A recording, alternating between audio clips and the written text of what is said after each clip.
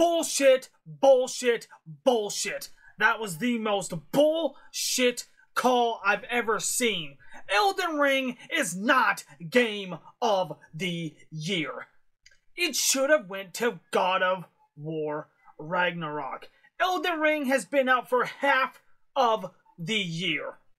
Now, the reason why I call bullshit on this is, well, I have personal beef with Elden Ring on personal issues, but besides the point, here is my thoughts on the Game Awards. You already know my thoughts on Game of the Year, so there's that.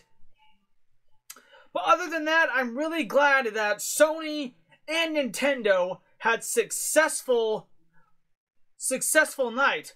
I mean, Nintendo walked away with like 3 awards.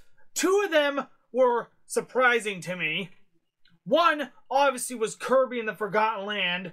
Won the best family game of the year. That's awesome. And the other one was Splatoon 3. Splatoon 3 won Best Multiplayer of the Year, outbeating juggernauts like COD, Overwatch 2, and, well, Multiverses. So I really don't think anybody could sit here and say that the Nintendo and Nintendo Switch are babies anymore. I am also very surprised that we are getting a Bayonetta origin story. I'm looking forward to that game. But where was Zelda Breath... Bleh! Where was the Legend of Zelda Tears of the Kingdom at? I would have thought that would have been shown. Also, where was Indiana Jones? You could just tell that Phil did not want to be there at all. He only took home 1 award, and that really wasn't... It wasn't his bread and butter. But As Dusk Falls is a fantastic game. You should go play it.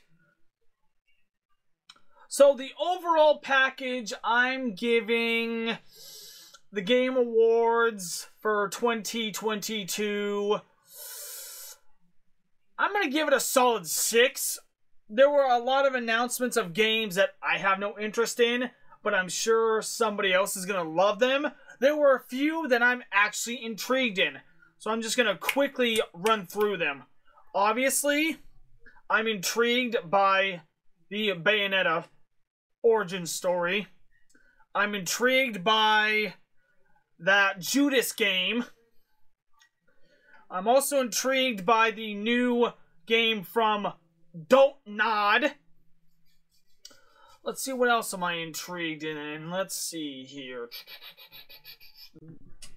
Star Wars Jedi Survivor looks fantastic. I'm looking forward to the Crash multiplayer Rumble game. That's going to be awesome. Horizon is having a DLC that's going to drop soon. That's going to be awesome. I'm really looking forward to Suicide Squad Justice League game, because we're getting the voice of Batman one last time. R.I.P. And the more I see the Mario Bros. Movie, the more and more I get excited. So let me know, guys, in the comment section below. What are some of your games that you're looking forward to next year from the Game Awards?